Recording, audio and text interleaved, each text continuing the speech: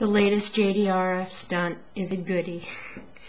I've been trying to process this litany of emails lately coming out about a new program the JDRF is sponsoring with Discovery Health and Novo Nordisk. And I was trying to think to myself, well, what's this about? And basically, the JDRF is encouraging kids to come on out and make a video about how their life is affected by diabetes, and of course the non-voters, how they can influence the next president to do something to cure them. Now, actually, the headline says, "Attention youth, tell the next president what can be done to put an end to type 1 diabetes." So here's where I see the irony in this. Dr. Faustman, so far in the 23 years I've had diabetes, has been the most compelling researcher to come out with evidence that may, in fact, cure diabetes. Fact is, she's already swimming through phase 1.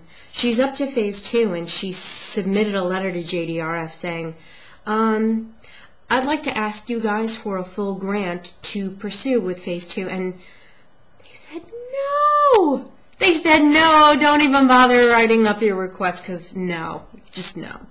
Hello?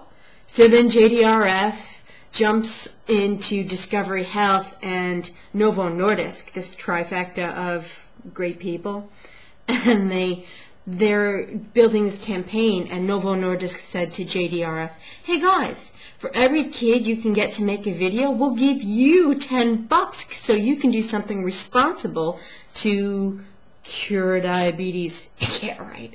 So here we go. I want to believe that this is really going to be an effective campaign, but knowing how JDRF is approaching their cure to diabetes, I don't think it's going to be all that effective. But I thought I would email you guys, or to let you know what's going on, what I'm reading in my emails every day, and why. Oh, but don't worry, the kids that are making the videos, don't worry, there's no stipulations or ramifications. They've got 1 minute to explain their life with diabetes and what the next president can do. I mean, if they're only reading their JDRF brochures, they're never even going to know about Dr. Faustman, because JDRF hasn't mentioned her once and any of her wonderful accolades and things that she's done with her research so far. So there you go. There you have it. It's my update for today. I'm Allison Love Beatty. If you want more of this, go to alliesvoice.com or just sign on with YouTube. I'll see you next time, guys.